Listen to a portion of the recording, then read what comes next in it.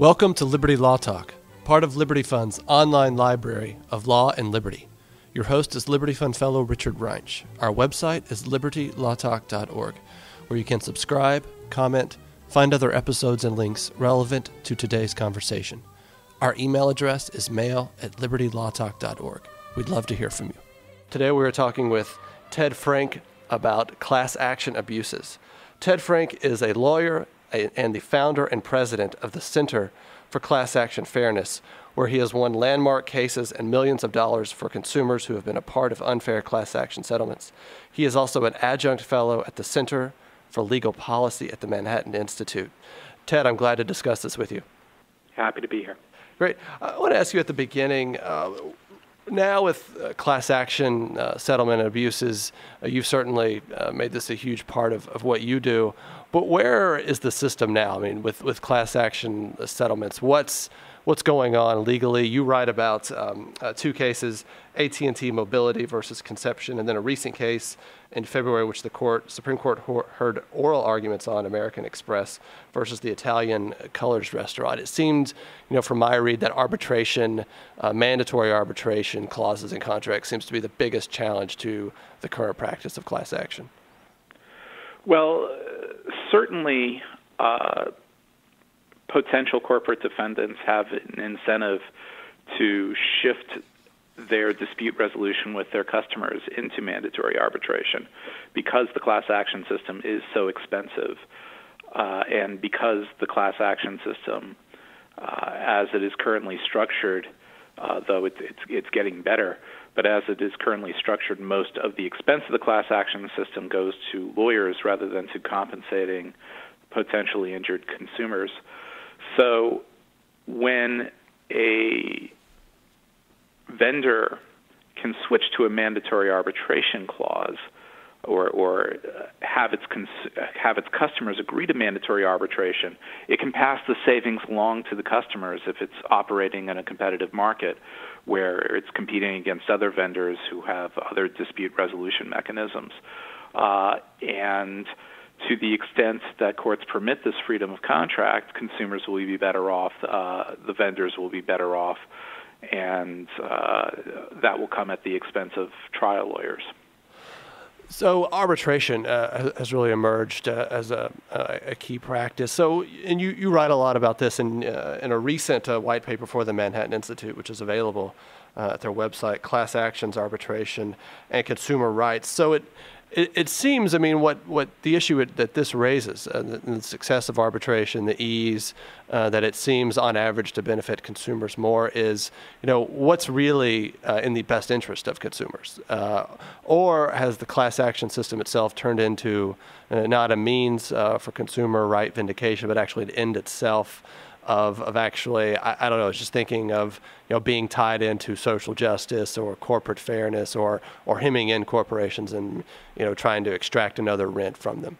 Well, that's multiple questions. So what's happening is when a consumer has a dispute with a large corporation over a relatively small amount of money, how do you resolve that dispute? And, you can certainly do it outside the justice system entirely. You call up customer service, and customer service either resolves it or they don't resolve it.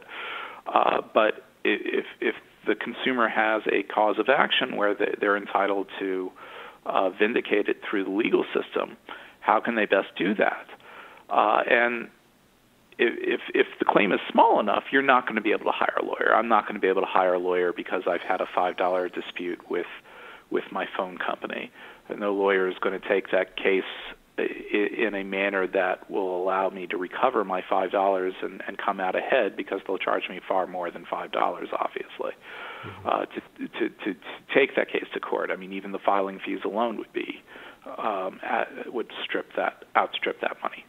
But the class action system allows plaintiffs to aggregate claims into a single proceeding. So if there are 1 million people who have been similarly ripped off $5, now it becomes economic to bring the case into court and say, look, we have 1 million customers with identical $5 claims. Please hear our case for $5 million. And now the lawyers have the incentive, or at least it makes economic and social sense to hire attorneys to do that if the class action system is working. And if the system is working as it should, you litigate the case for a few $100,000. You decide whether or not there's $5 million of damage to the consumers, and then you pay the consumers $5 million when the lawyers prevail. What has happened, however, is that people bring class actions regardless of the underlying merits of the case and simply threaten to expose the defendant to large legal expenses and then negotiate a settlement where it's not so much the consumers that are being paid but the lawyers that are being paid. And when that's happening, it's just pure rent-seeking at that point. There's no deterrence for bad actions for corporations because the good corporations are getting sued just as often as the bad corporations are. The settlements are being based on the expense of getting rid of the case rather than on the damages to the consumers. And if courts are not living up to their oversight obligations on the fairness of settlements, the settlements can completely sidestep the putative class members, the people who were supposedly had the injury in the first place, and merely compensate the attorneys, which in turn incentivizes them to keep bringing actions where consumers aren't actually going to realize any benefit. So it's that expense that corporations are attempting to sidestep with mandatory arbitration proceedings. And consumers actually do better in mandatory. An individual consumer, at least, will actually do better in a mandatory arbitration than proceeding within the litigation system, both as a defendant, say if the vendor or the credit card company or what have you is attempting to engage in a collection action.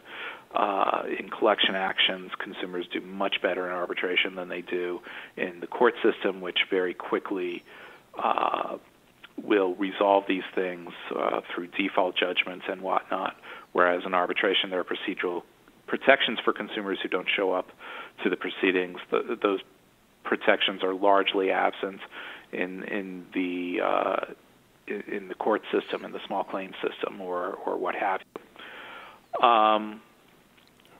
But more importantly, because the mandatory arbitration system allows a vendor to avoid the expenses of a class action system that normally won't do anything to compensate the consumer, the vendor now has the opportunity to pass the savings along to consumers, and the only people who lose out are the people who profited from the class action system, which would be the lawyers. I wanted to ask you a couple of questions just coming out of your remarks. So, and this is a basic question. How does a plaintiff lawyer interact with the class itself Certainly. and the members? That was one thing I had. And a second question is just thinking about these large settlements. So I take it in reading a lot of your writing and advocacy on this subject that there really is nothing like a model or a blueprint, it seems, that is used in how one constructs the size and then I suppose how it's allocated. And I didn't know if it was something like, say, personal injury, where typically these contingent fee attorneys take like 30% or something, if there's any sort of notion like that, or maybe, I was thinking like in family law settlements or something. But so yeah, those are two questions I had. And then I want to get into kind of what I take it to be the kind of the major procedural revolution in this, which is the 1966 opt-out as the default rule for members of a class. Right, and the opt-out rule has very much to do with how attorneys interact with the class. Okay. When an attorney brings a putative class action,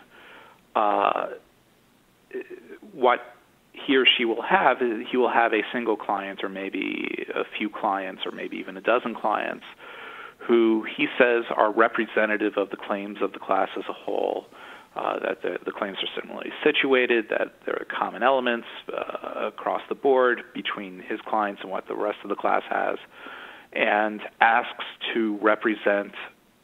for these class members to represent a class as a whole. And if the court agrees with that, either through a formal class certification process or for purposes of settlement, then class members, people who are in this putative class, are in the class unless they affirmatively choose to opt out. That is how the American system operates. You don't sign up to be in a class action. A court decides that you are in a class action, and you have to take the affirmative step to opt out of the class action. Which few do. Which few do, and that makes all the sense in the world, because just as it's a very small claim that it doesn't pay to bring the case in the first place, it doesn't pay to opt out for most people. If you have a $5 claim and you think your lawyers have not fairly treated you in that $5 claim, well, opting out isn't going to do you any good, because you still don't have the wherewithal to bring your $5 claim on your own. So it doesn't pay for you to spend the 44 cents on a stamp, and sometimes even more than that, to go forward and opt out. Similarly, it doesn't pay for you to object. That's time-consuming to read and understand the settlement, decide whether or not it's a fair allocation of the proceeds to you relative to the attorney, and decide whether you're being fairly treated, and then try to communicate that to a judge who may then just decide to ignore you because you haven't formatted it in the appropriate legal way, or you haven't made the right legal arguments, or you haven't referenced the right precedents to demonstrate that you're being treated unfairly. And of course, the parties have an incentive to structure a settlement in a way that confuses both the class members and the judge, because consider the competing incentives. The attorneys for the class are trying to maximize their own recovery, how much they get in the way of fees, while the defendant is trying to minimize the amount that they're paying to get rid of all of these claims. Who's not at the table? It's the absent class members, the millions of people who are being putatively represented by the attorneys, who at the same time are negotiating their own payment.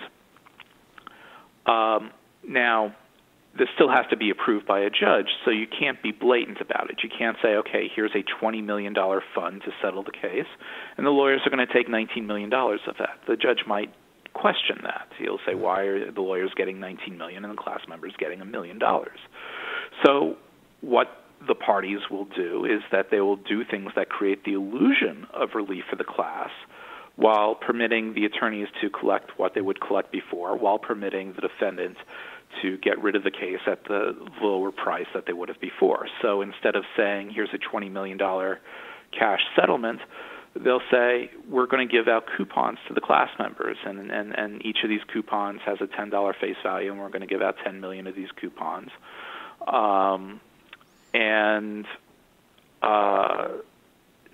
That's worth $100 million.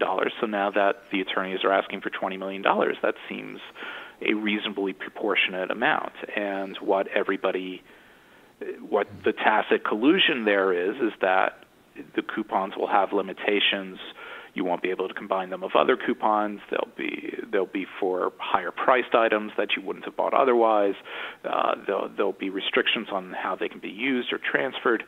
And typically, only 1% to 3% of coupons will get redeemed. And if it's a poorer coupon settlement, where only 1% of them are going to get redeemed, then the real cost to the defendant is $1 million, and the attorneys are walking away with the $20 million that they said they would. It doesn't have to be a coupon settlement. There are many, many, many other ways that the parties can create the illusion of relief without creating actual relief. And if the courts are not performing their oversight function, and they're not looking into whether or not the class is actually benefiting from the class action, then the attorneys can capture the vast majority of the value of the settlement versus what the defendant is willing to pay out.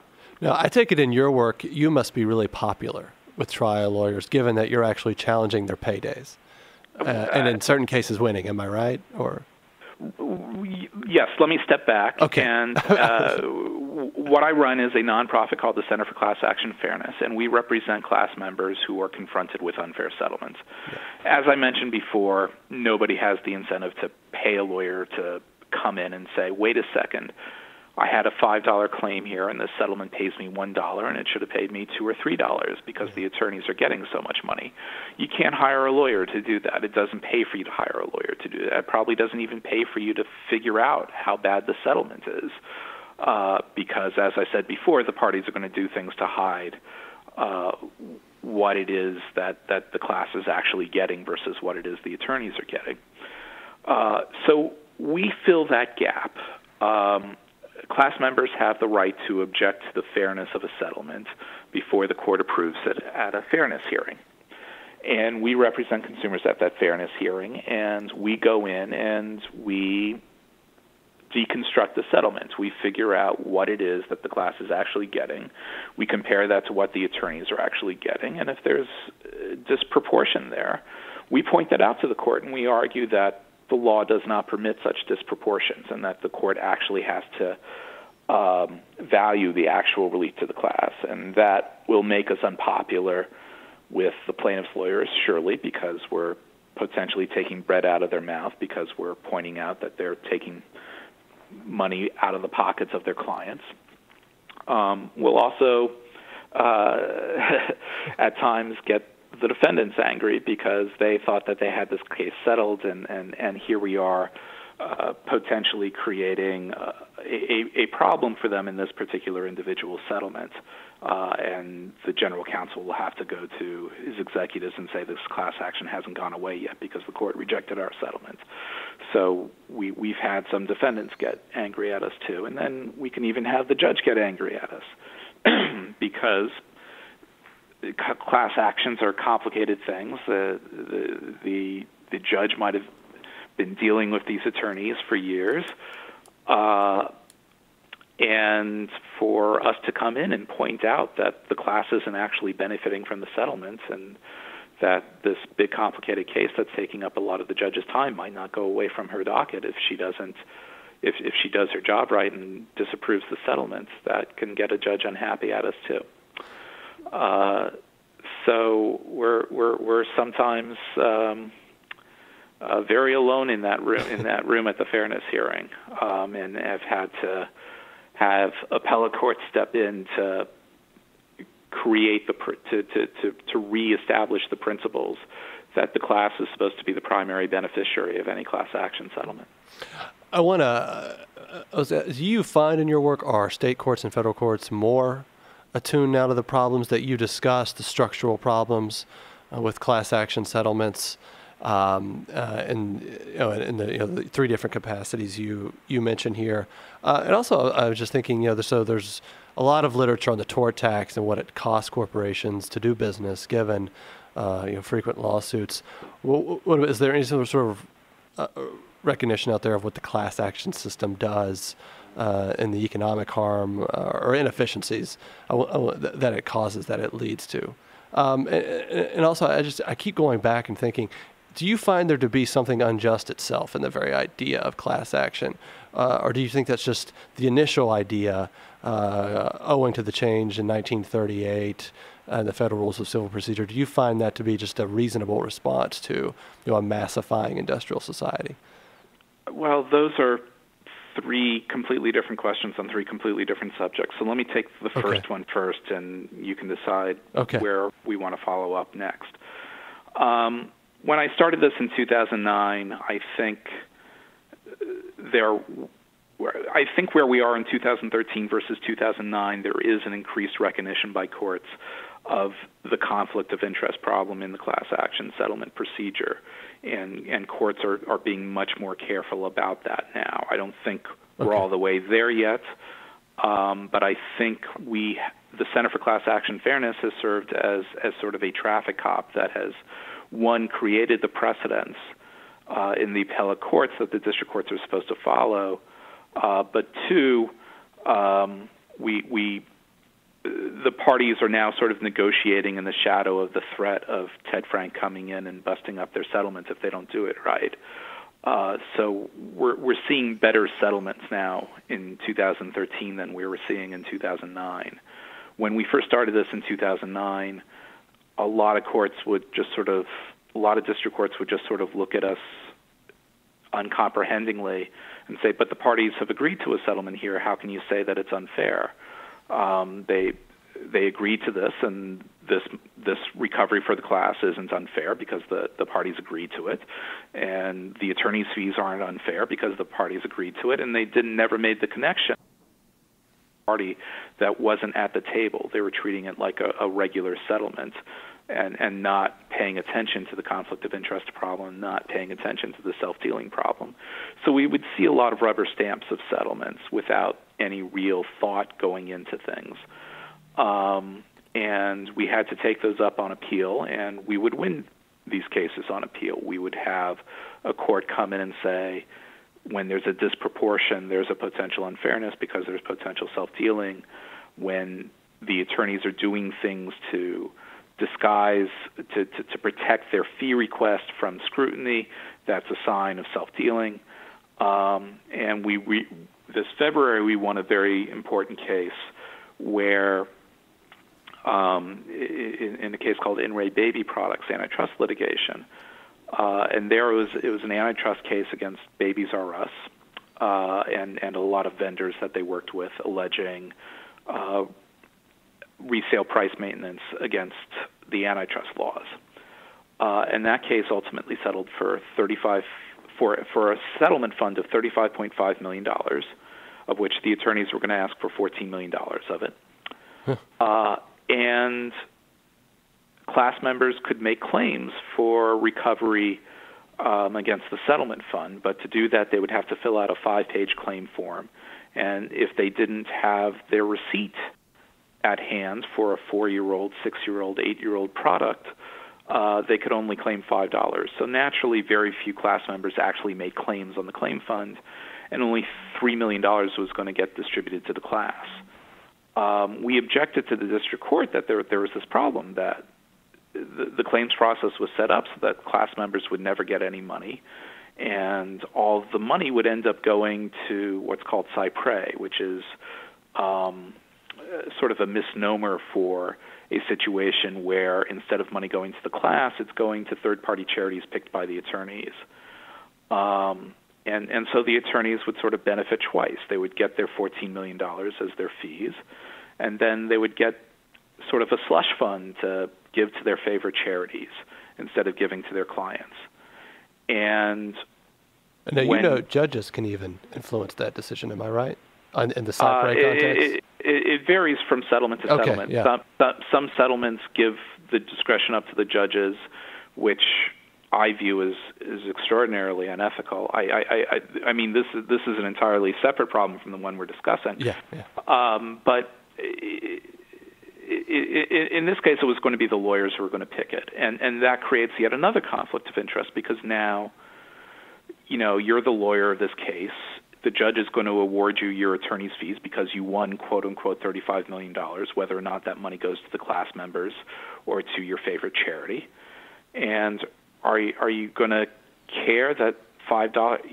Do you want $5 to go to a class member who doesn't know who you are and isn't going to be very grateful, or do you want to be able to stand at a big charitable function with a big oversized check and give as much money as you can to a charity that is going to sing hosannas to you? Mm-hmm. And that sort of conflict of interest means that nobody has the incentive to make sure that the class members actually get paid. And indeed, the district court wouldn't even follow up with our request. Can you figure out what the class is getting paid here and take that into account when you're adjudicating the fairness of the settlement? And we didn't learn until we got up to the Third Circuit in Philadelphia in the Federal Appeals Court that the class only got $3 million versus $14 million for the attorneys. And so this wasn't really a $35 million settlement. It was a $3 million settlement. And the attorneys were going to get almost 5 times as much as the class, maybe even more than 5 times as much as the class, because it might have been less than $3 million.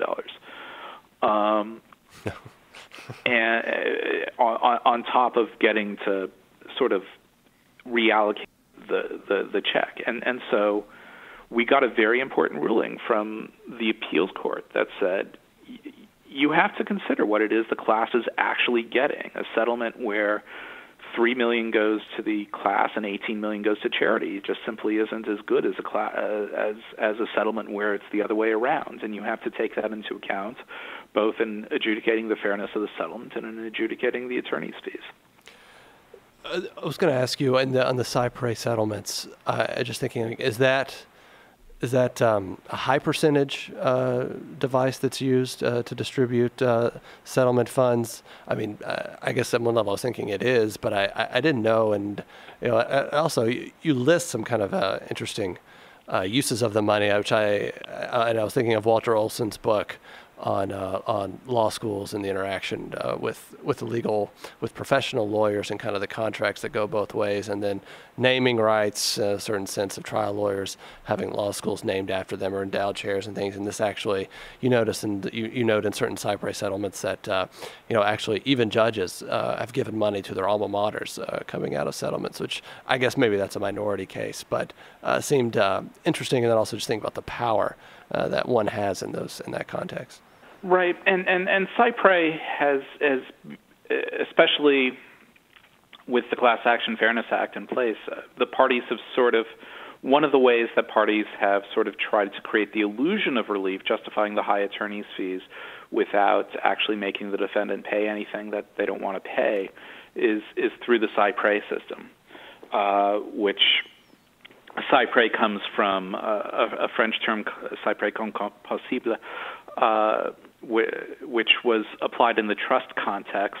You have a trust, say, it's the 19th century, and you have a trust to abolish slavery in the United States, and the Emancipation Proclamation and the Constitution is amended, and there's no more slavery in the United States. What do you do with the trust money?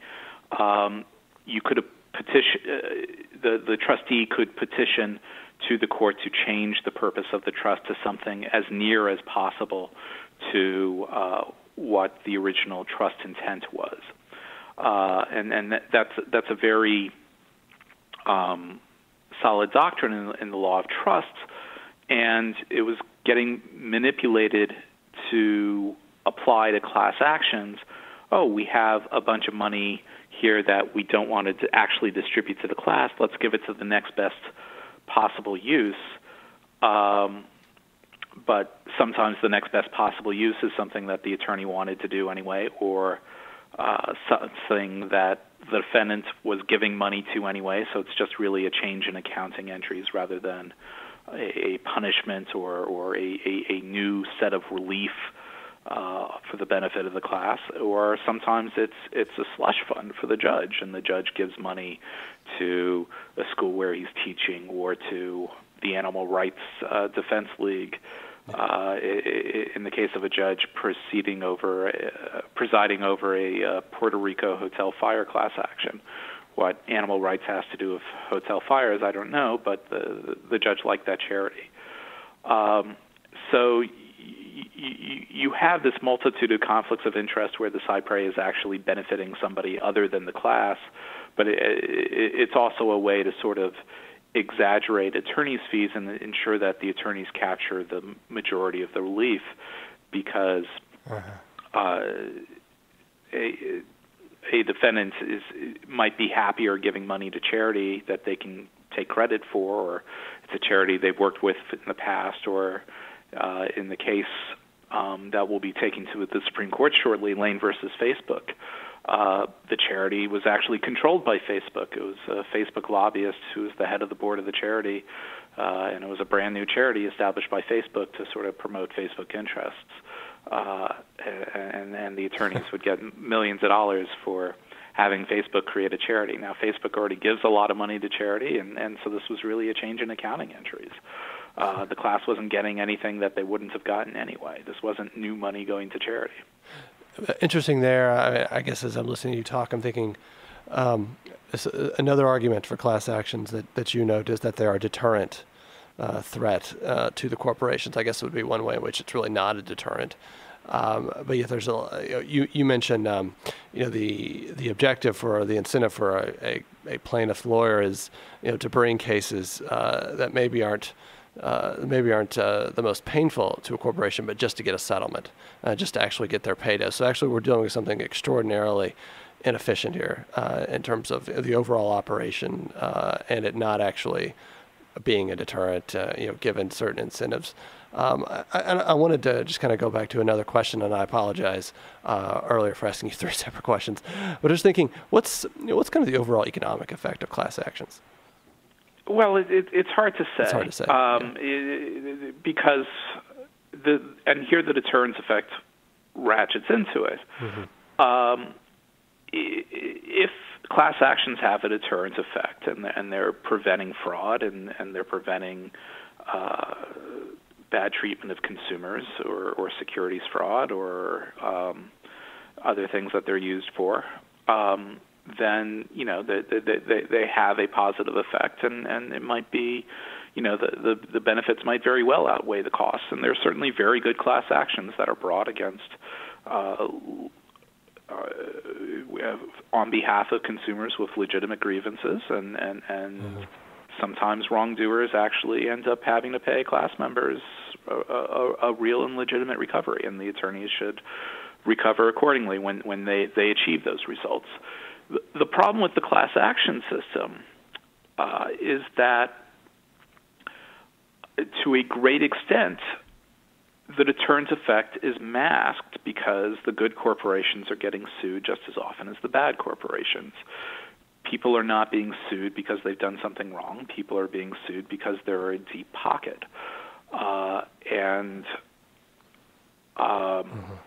You can have or even if a corporation has done something wrong, they might have fixed it outside of the class action system, but there's sort of a follow-up class action anyway to try to attempt to extract fees.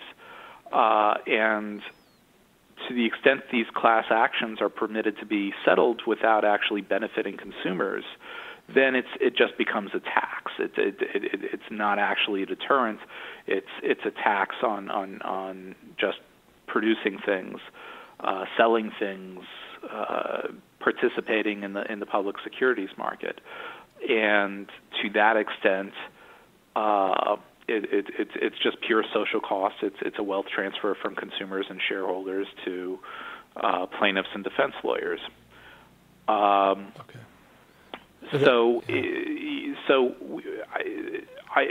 At the margin, I think we have a problem. I think we have more class actions than are socially optimal, and we can do that because it's very profitable to bring this class action, even if it doesn't have a lot of merit.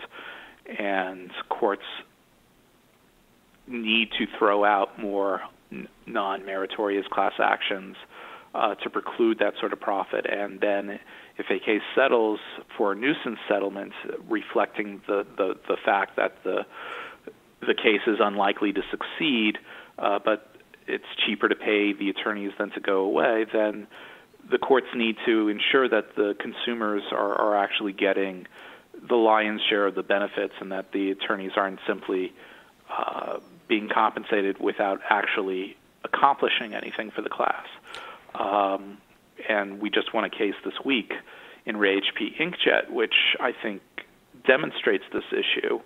It was basically a case that the plaintiff's attorneys had lost. They had the case up on appeal, and the defendant, Hewlett Packard, said, okay, we'll create a settlement to get rid of all this litigation so that we don't have to worry about whether or not we're going to preserve our victory on appeal, and just this overhang is away from us.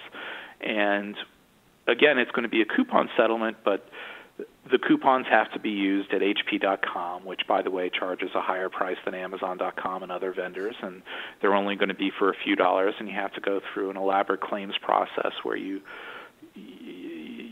open up the back of your printer and figure out the serial number and enter in the serial number and do all these things to jump through hoops to get your coupons.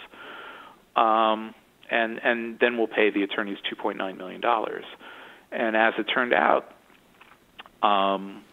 very few only 100,000 consumers out of the tens of millions of HP class members actually asked for coupons. The coupons had a face value of $1.5 million, but were clearly going to be worth much less than that because, one, anybody who used a coupon was probably losing money because they were buying more expensive goods at the limited place where they could buy use the coupons rather than at cheaper vendors. But also many coupons weren't going to get used. So basically it was pretty worthless relief for the class. But the attorneys, even though they brought a losing case, were going to get as much as $2.9 million because that's what HP was willing to pay to settle the case, and the judge reduced that to $2.1 million. But because of the way the settlement was structured, the $800,000 returned to HP. Mm-hmm. So consumers lost out a second time because the attorneys were negotiating on behalf of themselves rather than on behalf of the class. And money that, so you had a settlement that was worth basically $3 million, and instead of the class getting $2 million of that and the attorneys getting less than $1 million of that, you had the attorneys getting $2.1 million of that and HP getting the rest. That's great. That's nice work. So, and where's the deterrence? Because there's no deterrence. Yeah. One, HP is paying less than they would have paid for the value of the case. Two, the consumers aren't getting anything, so where's the benefit to consumers? And three, where's the incentives for the attorneys to bring a good case if they brought a losing case and are still getting $2 million for it? So it was sort of a triple problem there. Yeah. And it was good that we got that thrown out at the Ninth Circuit, but even one of the appellate judges, it was only a 2-1 decision, one of the appellate judges was going to be perfectly happy with attorneys getting $2 million without actually accomplishing anything for the class or bringing a meritorious case. Do you find there to be is there some philosophical commitment in that circumstance of that judge, or is it just, this is the deal, this is the settlement, and this is what we're sticking with? I think that's right, and it might be that this particular judge's husband is a prominent class action lawyer. I hope that's not what happened, but you had a judge willing to ignore the plain language of the statute, which says you value coupons at their redemption rate. At the value at which they're redeemed, and she was willing to say, no, you can just look at the face value of the coupons, and you can ignore that part of the statute and just award the attorneys $2 million because they build a lot of time on this, and their time is worth something. I just wanted to, and I was curious, I was thinking of the joinder procedure in 1938 that legitimated class actions. Was there vigorous debate at the time about the equity or the justness of this, that you would actually be inviting litigation rather than trying to mitigate litigation, or of all these kind of developments and consequences that you're dealing with, just kind of, no one foresaw that at the time. And I guess in particular, the 1966 innovation of the opt-out rule seems to be huge. But I was wondering that. Yeah, I think what happened is that people were creating the 1966 rules in anticipation of civil rights litigation, and they were thinking there would maybe be a dozen class actions a year. And if you look at sort of, it's not quite legislative history, but sort of the academic history of the committees rewriting the rules in 1966, they were anticipating we need a procedural device to make it easier to bring civil rights class actions, to protect against segregation, to protect against discriminatory rights, to protect free speech. And the entrepreneurial trial bar recognized how the procedural innovation could be used in the consumer context to sort of aggregate claims and create an inter rorem effect against defendants that would be expensive to that suddenly your client with a $5 claim really has a multi-million-dollar claim, and you can bring you can justify very expensive litigation against the defendant by virtue of this aggregation of claims, and you saw sort of the tail wagging the dog in cases like Walmart versus Dukes, where the underlying prerequisites for a class action weren't even met. You had hundreds of different stores with different managers making different discretionary decisions, and millions of class members, some of whom did get the promotions they were supposed to get, some of whom were in stores where women were actually doing better than men, some of whom didn't get promoted because, as Dukes herself had the problem with, they were violating a lot of internal company rules. But when you turn that into a class action, suddenly the company can't defend itself. It can't bring up these individualized defenses. And so the class certification process could actually work to extinguish a defendant's ability to defend itself. I kind of wanted something that was on my mind, and so maybe we can end kind of where we began, and that's with arbitration, which seems to be the most competitive, correct me if I'm wrong, the most competitive challenge to class actions, and could potentially make class action lawyers really justify what they do if they want. If say, I think if the holding in the Italian Colors case goes the way I take it should go, just looking at the conception holding.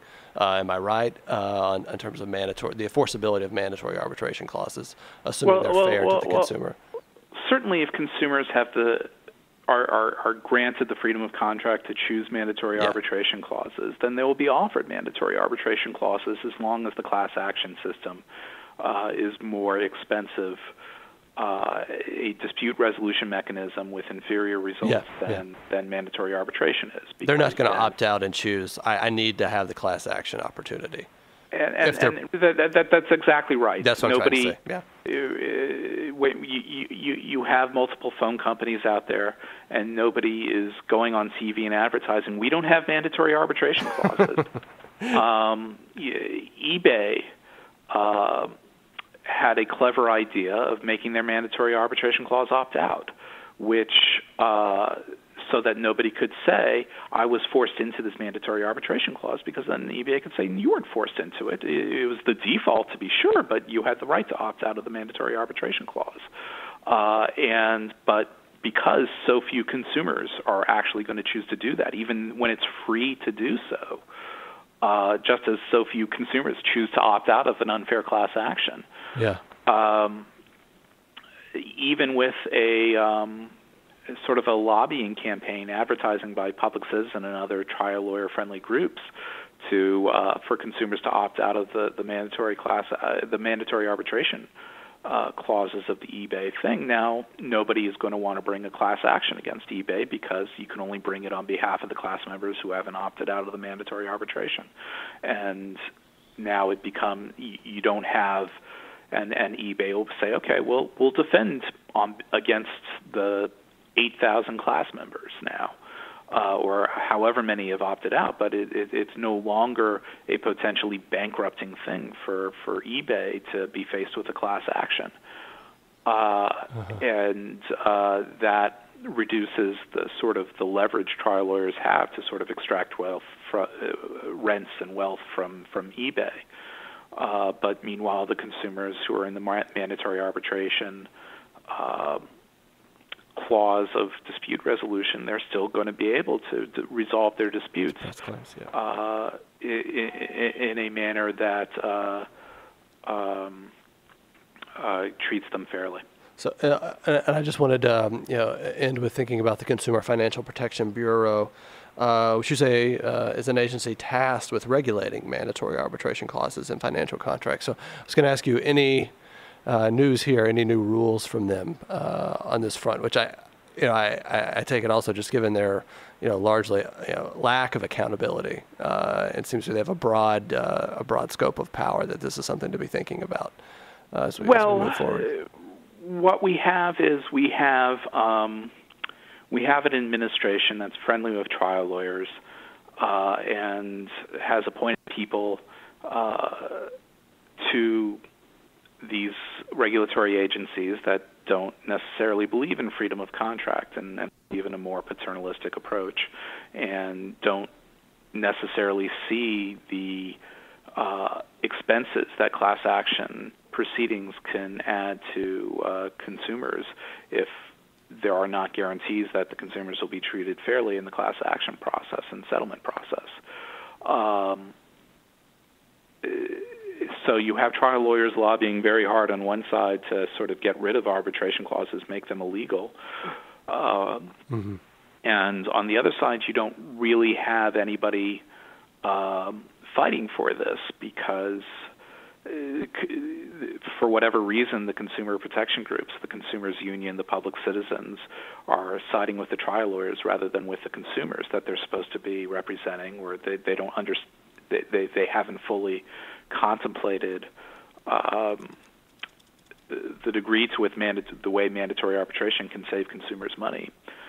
The banks are not going to fight very hard on the mandatory arbitration clauses because, if everybody is faced with the same rule, it's not going to be a competitive disadvantage. They'll just pass the costs of class actions along to their customers, and they have other things to fight with the regulatory agencies about.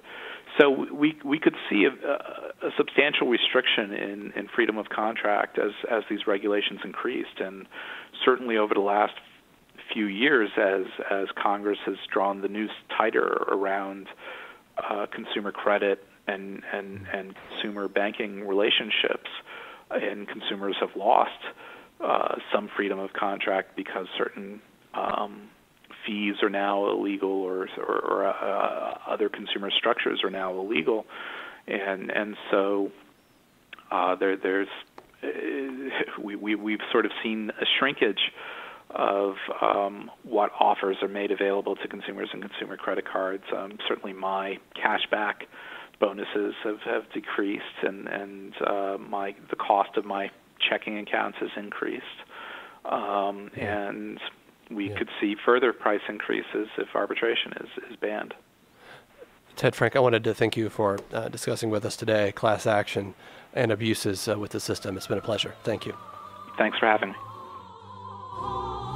This is your host, Richard Reinsch, and you have been listening to a podcast that can be found at libertylawtalk.org, where you can subscribe, comment, find other episodes, and links relevant to today's conversation. Our email address is mail@libertylawtalk.org.